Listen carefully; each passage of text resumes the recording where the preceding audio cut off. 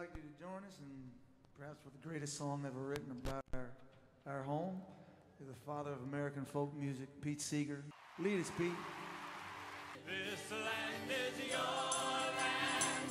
This land is my land. From California to the New York Island. Oh, we need darkin.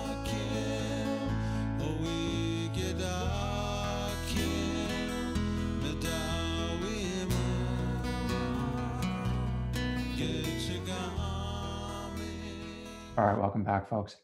In our last video, we saw that some liberal advocates for the rights of indigenous communities think that returning taken property to these communities won't necessarily help all the members. Why? Because common law fee simple title had already played a role in the breakdown of those communities. One, because customary titles had often been used to promote internal hierarchy and inequality, and especially to exclude women. Two, and some also say that returning sovereignty to indigenous groups would do no more than that to achieve justice, since especially women are treated quite badly within the groups. And that's number three. Or in other words, women experience what Kinlicka calls internal restrictions, and semi-sovereign status is really the only thing that's allowed the US government to intervene on at least some issues of justice and equality. Now, in this video, we're going to take a look at a different way of understanding things. That's Glenn Coulthard's resurgent politics of recognition. Coulthard doesn't want to embrace Charles Taylor's politics of recognition fully, as we're going to see in a second, but he thinks that the liberal advocates that I just spoke about have misrecognized indigenous communities. There are more building blocks of justice within indigenous understandings of their land, their religion, their values, even their understanding of gender, than any of these liberals have been able to recognize within them. Indeed, their political approach to indigenous communities almost forces them to misrecognize these aspects of indigenous culture. So he wants a more thorough recognition, a better one, what he labels a resurgent politics of recognition. In a sense, he says that the politics of recognition has, at least in Canada, which is Taylor's home country as well as Kinlicka's, he says it's been co-opted by politicians who just wanted to prolong colonial domination. He said they talk about reconciling with and accommodating indigenous communities, but what they really mean is finding ways to satisfy some small number of indigenous nationhood claims while reasserting the overall dominance of Canada as a whole. If you think about it, why else would you bring up internal illiberalism within a culture and then assert a need for a paternal overseer, keeping indigenous communities only semi-sovereign? As he says on page 17, he thinks that Taylor himself, whatever his goals might have been, had actually reinforced this same colonialist, racist, patriarchal view of indigenous cultures. So he returns instead to Taylor's original source, that's Frantz Fanon, and he looks there for a more sort of demanding call for recognition. He says that Fanon teaches him that the colonialist will not be able to recognize the real culture of the dominated or the colonized within the colonial structure itself.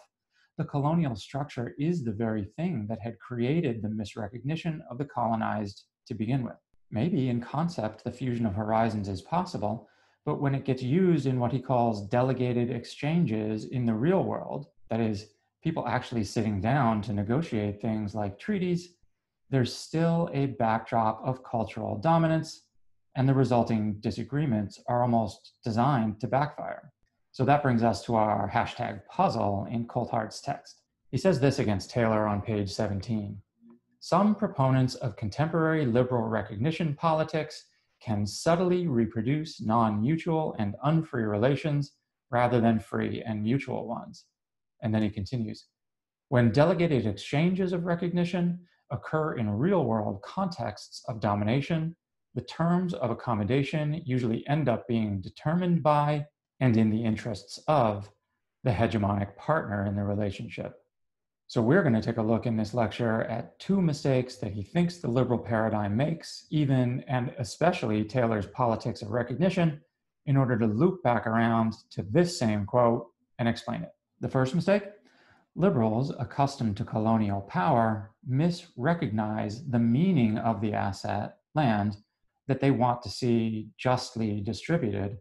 And second, more importantly for Coulthart, this misrecognition actually masks the liberals' actual intention for that asset, which is, he says, always has been, to make it productive at the expense of the indigenous.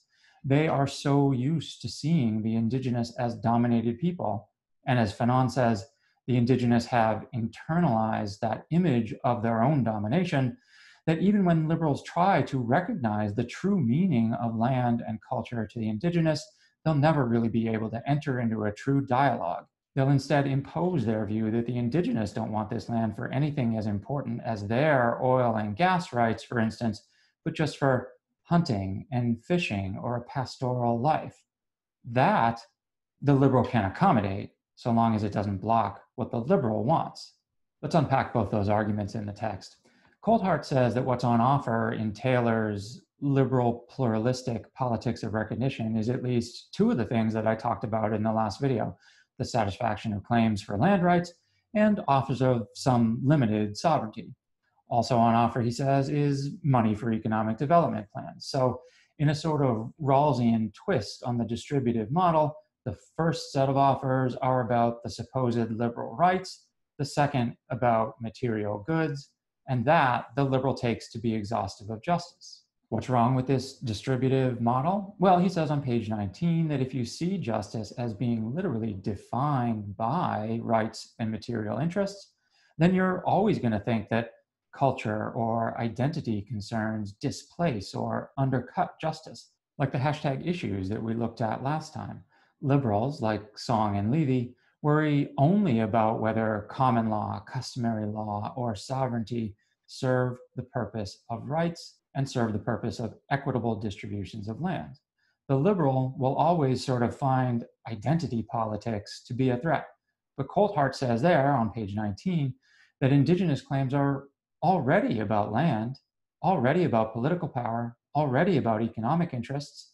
It's just that their identity, their culture is tied up in those things. It's inextricable from the meaning of them. The liberal just can't recognize what those things mean to First Nations people. He says that these assets just look like capital to the liberal, but to the First Nations people, as they're called in Canada, they provide the material and spiritual sustenance of Indigenous societies. In some sense, Anglo-Canadians always understood this. He suggests in the 20th century, they actually sought to expropriate the land, but not only that, to change the First Nations people as well. He calls this on page 6 their policy of exclusion, assimilation, pairing. You can have your culture if you remain totally separate, excluded, they seem to be saying, but we're going to aggressively try to assimilate your younger generation because we can see that it's your cultural values, your way of life itself, that get in the way of our land claims. So Canada, for instance, forcibly removed First Nations children from their families to re-educate them in boarding schools meant to teach them the majority language and the majority culture. And they ostensibly did that because these children would get more rights and more material opportunities, the two sides of liberal justice. They said those things were really available to them only if they were educated in the right way, integrated with the dominant majority culture. The land was taken, yes, but the culture was also disruptive. Coulthart is suggesting the liberals already saw that. They saw that they had to do that. And now he is saying that the land should be given back, but it has to be given back in the exact way that it traditionally supported the culture. The liberals from our last lecture say, give it back in the way that best supports the liberal goals of justice for individual members of the Native American communities. Coulthart responds, give it back, but it won't be used to produce your justice, instead, Indigenous justice. On page 12, he says that these lands deeply inform and sustain Indigenous modes of thought and behavior that harbor profound insights into the maintenance of relationships within and between human beings and the natural world, built on principles of reciprocity, non-exploitation, and respectful coexistence. On page 13, he calls this grounded normativity. Land and everyday experiential practices, he says, inform and structure our ethical engagements with the world and our relationships with human and non-human others over time. So that's the first part of his argument, that liberals misrecognize the meaning of the very asset that they want to distribute fairly. Now let's get into the deeper critique, that these people engaged in this supposedly liberal fairness and justice are simply putting a mask upon land grabs. Coulthard makes an argument that's simultaneously about misrecognition and about colonial greed. He turns to Fanon for the theory of recognition, and he takes really a part of, and only a part of, Marx's theory to explain that sort of land grab. What does he take from Marx? Well, he says that Marx actually helped him to see that ownership is really the only right at the basis of liberalism, and that it really motivates all uses of liberal power. And Marx helped him to see that the state always supports ownership, even the softer, cuddlier, friendlier state of today that offers recognition will offer it only if you negotiate over your land. What he doesn't take from Marx is Marx's own view of indigenous people. Marx thought they were primitive society. He saw that their lands were being taken, expropriated in America and Canada to service capitalism in Europe, he thought. But he didn't think that was the real show of capitalism. Exploitation, in Marx's language, was primarily what happened to wage laborers. At their earlier stages of development, Indian peoples just weren't being dominated that much yet. So you can look at pages 10 to 11 for Coulthard's story about Marx's opinions on this. But Coulthard responds that what was happening to First Nations and Native American peoples definitely was exploitation. You just need the right theory in order to see how bad it really was. And so he turns to Fanon for that. Land was being stolen, yes, but the perpetual acceptance of this was actually deepened and made invisible, as it were, by forcing indigenous peoples to accept that they were inferior, that they were made for this type of exploitation. Then a vicious cycle would kick in. Exploitation by expropriation of land, acceptance of that as the fate of the indigenous, and then more exploitation. As Coulthard says on page 16, colonial thinking serves to commit the colonized to the types of practices and subject positions that are required for their continued domination. So now we can definitely get back to our hashtag puzzle. Remember, he says this against Taylor on page 17. Some proponents of contemporary liberal recognition politics can subtly reproduce non-mutual and unfree relations rather than free and mutual ones. And then he continues, when delegated exchanges of recognition occur in real-world contexts of domination, the terms of accommodation usually end up being determined by and in the interests of the hegemonic partner in the relationship. So you see, he says that Fanon helps him explain this, and he pays homage to Black Skin, White Masks, Fanon's book that we're also going to read. Fanon wants to demonstrate in that book how the colonized internalize an image of themselves as dominated. And he uses his experience as a psychiatrist to say that domination produces a psychoaffective commitment to an image of oneself as an inferior.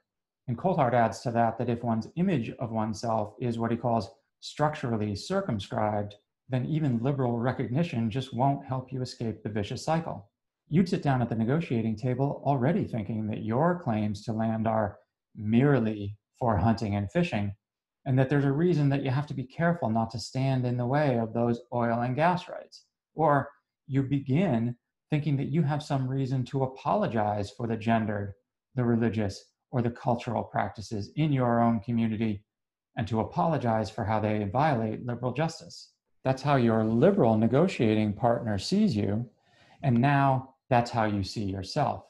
Then any deal that's struck doesn't recognize you, it recognizes this false image of you, and then it runs roughshod over you like you've been taught to deserve. There is in this no real fusion of horizons. This is like sort of a pantomime, allowing the liberal to say, we have recognized the indigenous for who they truly are, but they're really only seeing the indigenous as backwards, simple people, because they're people who need some hunting and fishing rights on land, but they shouldn't be able to stand in the way of liberal progress, in the way of Canada, in the way of the United States, in the way of liberal justice, primarily ownership. An agreement like that, Coulthart says in the quote, is non-mutual and unfree. As he says, when delegated exchanges of recognition occur in real-world contexts of domination, the terms of accommodation usually end up being determined by and in the interests of the hegemonic partner in the relationship. Okay, so now at the end of this video, you see how we've switched things around a little bit for the second half of our class. We have hashtag issues, we have some divisions and some problems out there to deal with in the policy world, and now we're actually seeing how two different theoretical lenses see it. The liberals in the first video see it in one way, Coulthart in this video sees it in another way, and what we want to discuss in class is how we should view these issues. I look forward to talking with you about it, and I'll see you then.